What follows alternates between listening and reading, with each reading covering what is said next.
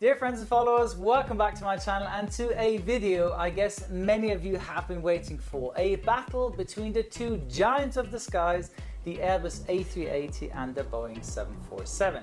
And who to better do this video with my brother from another mother and Airbus A380 pilot Alexander. Well, thanks Joe for the warm welcome. Great to be here. I can't wait to show you that the Airbus A380 is far much better than your Boeing 747. Wow, Alex, you're going right at it, are we? She might be old, but she's like a good bottle of wine, which gets better with age, compared to your fancy-pantsy Game Boy on steroids. Joseph, I came here to win, not to get insulted by an airplane which was designed in the 60s.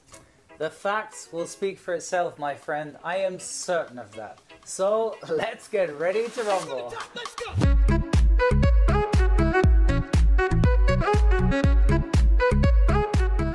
To have a fair battle, we're going to have to compare our planes given their specifications like the length, wingspan, etc. And each one of us gets a point if they win that category. Sounds good? Sure, that seems fair. I'll start with the wingspan if you don't mind. Try and beat the 261 feet. Okay, that's your point. The Dash 8 is 25 feet shorter. But let's be honest, due to the longer wingspan, we are both already restricted to land at certain airports or have trouble taxiing around the airport aprons. Yes, that's true, I admit. But I'll beat you in length, 250 feet. Okay, I'll give you that. You fly the longest commercial airline. The Airbus A380 is 12 feet shorter, surely. But what about the passenger capacity?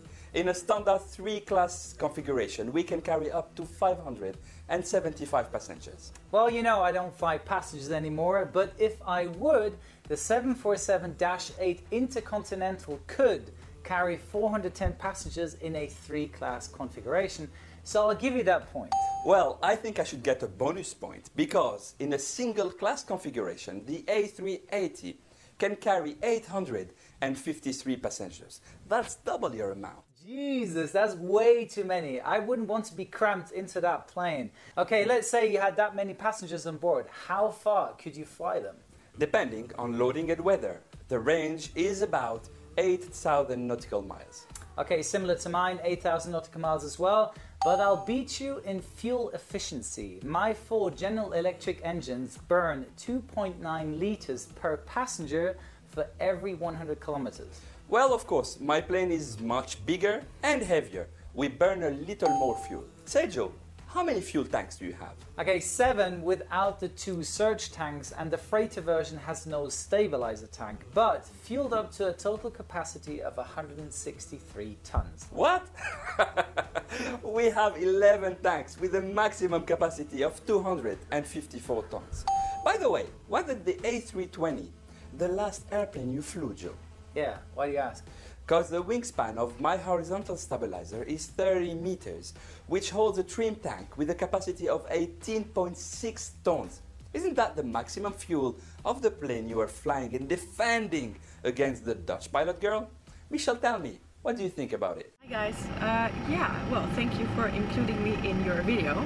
Of course, I think it's very interesting that this video is now going to be Joey who's defending the Boeing. Yeah. Very interesting, but Alex, you're flying the A380, and like I said before, it's just a matter of time, so... Come on, Alex, give me a break. Well, Joe, talking about a break, how do you take your lunch breaks? Is it comfortable to eat like this on your tech log? Oh man, I knew you were going to use this to score an easy point against me. Okay, there is no way around it. I have to give you that point. I really missed that table. Okay, jokes aside, let's talk thrust. We have more powerful engines than you. Our 4 engines, Engine Alliance GP7200, produce 70,000 pounds of thrust each. Try and beat that, my friend. That's no problem for my 4 General Electric Gen X 2B engines. They might produce a little less thrust, 66,500 pounds of thrust each to be exact, but giving it a higher thrust to weight ratio to compare to yours. Speaking of weight, what is your maximum takeoff weight? 573 tons. God damn, I'm impressed. Mine is 125 tons less. That's nearly a fully loaded 757-200 you are carrying around with you. Yes, that's true. And we need 22 tires and 16 brakes to evenly distribute that weight onto the runway. And we obviously have body gear steering to get around the taxiways. Oh man, I'm giving away points here. It's just not true. I have 4 tires less, but 16 brakes, and obviously we have body gear steering. But I'm pretty sure your maximum payload is less than my 134 tons, right? Yes, Joe, I must admit, that's your point. The A380 can only carry 84 tons of paying passengers and cargo. But you would lose that point if you would fly the 747 Intercontinental. Good that you mentioned the Intercontinental. So you see that my plane comes in 2 versions, a freighter and a commercial model. Because my name buddy and godfather of the 747, Joe Sutter, built it in a way that it can be used for both purposes. And as far as I know, the engineers of Airbus dropped the A380 freighter project pretty early on in the program. And I haven't seen any presidents flying around in an A380, so I'm not surprised that the 747 is their first choice. Well, you must review your information because this is not true. And you know that passengers rather fly the A380 as the cabin is wider and more comfortable than the 747. Also, the A380 is well known for having the quietest cabin in the world and the most luxurious interior. Well, it's easy for you to say. You fly for a great airline. You mean the best airline? While I fly for the best cargo company in the world. So I guess that's a point for both of us. Yeah, okay. And Joe, I want to ask you, how is it to fly for a cargo company? You must feel pretty cold in the cockpit because the only heat you can get comes from lithium batteries you transport.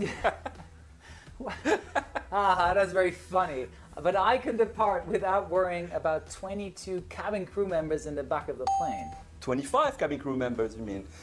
Including my colleagues in charge of the lounge during the flight. The lounge? Why, don't you have a lounge? No, I don't have a lounge. I'm more concentrated on flying for that matter. What has that got to do with flying? But I guess that's one of the reasons why airlines rather buy the 747, as it needs less cabin crew members, ranging from 16 to 20 depending on the airline. So from an operational standpoint, it's cheaper. And speaking about cheap, what are the costs of a basic A380? About 445 million US dollar. I'm guessing yours is a lot cheaper, isn't it? Yes, it is. The freighter and passenger version are $40 million cheaper. Definitely reason enough to go for the reliable Boeing. Also, the maintenance and operating costs are a lot cheaper than your modern A380. What a cheap aircraft. Sorry, Joe, but I have to say it. And actually, that's a point for me you've mentioned right there. Yes, the A380 is more modern than your 747. But for example, tell me, how do you fly a TCAS resolution advisory? Well, I disconnect the autopilot and then just follow the order to climb or descend. Why do you ask? Because I just read out on my FMA, TCAS blue. I lean back and monitor the aircraft automatically performing the maneuver and returning back to its initial flight path. Okay, I admit that is really impressive. Impressed, Joe? Let me tell you about the brake to vacate function then. Tell me about it, I'm interested. Well, before descending, I go to destination airport via the plan mode on my FS panel and choose the runway on which we are going to land. The system will give 2 stop lines based on weather prediction, the wet line and the dry line.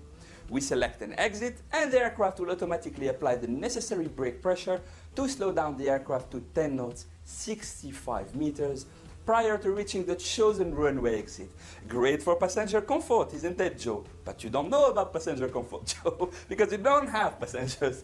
Where are you, Joe? I got more of these modern features. For example, the row and rope, the OIS, the OIT, the weather radar. And let's talk about something basic. Tell me, do you have a cockpit window? Because I've got one. I don't have to. I have a massive nose cargo door, and thanks for mentioning all the great features of your modern airplane. You're welcome. I have to admit you got a lot of points on that, but don't forget the 747 is and always will be the queen of the skies. Well, I give you a point for having a great name and blue eyes, but that's all you have.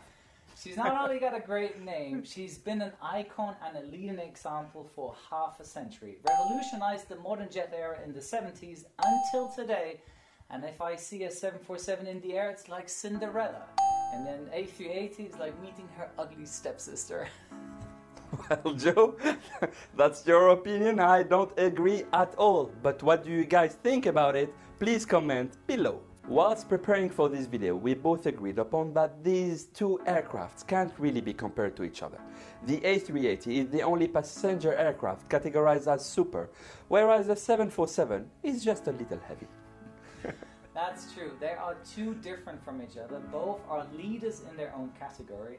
The 747 is the leading cargo aircraft and has been in the passenger aviation industry as well. And besides Concorde, probably the most recognizable airplane too. The A380 is the more modern jet airliner, as she is nearly 35 years younger than your queen. The efforts Airbus has put into this program to get her into the air are outstanding. Flying-wise, I'm always impressed by the minor inputs I make on the side stick, which moves 570 tons ever so smoothly.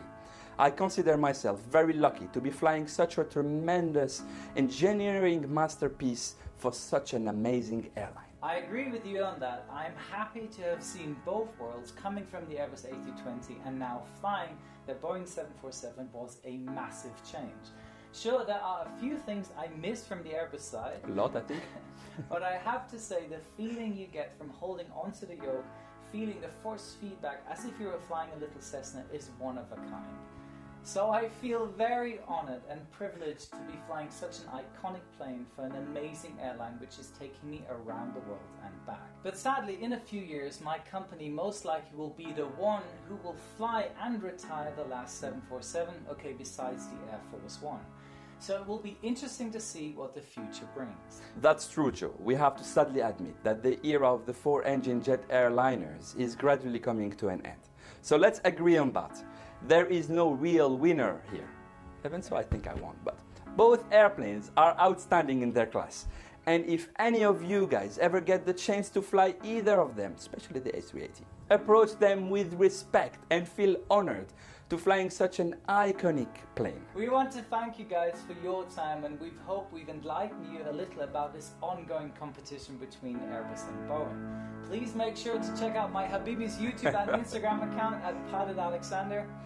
And to become our wingman, hit that subscribe button and the notification bell so you won't miss any upcoming videos. And don't forget, a good pilot is always learning.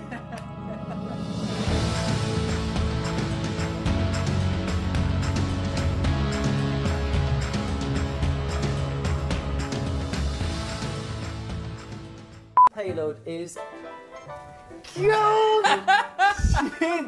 Oh man! Why can't I get this right? 880. Yes, Joe. Yes, Joe. Because I did this. Well, it's easy for you to say. You applied for the. Joseph, come on! How easy is that sentence? Come on, man. Well, I fly for the best cargo company in the world, so I guess that. So I guess that. Oh, where does it say? Oh, in there. I'd like to know actually the opinion of Dutch pilot girl, what she thinks. I'm sure you do. I'm gonna get this. There is no real winner over here. Evans, so I think I won. But anyway, let's do it again. Bibi.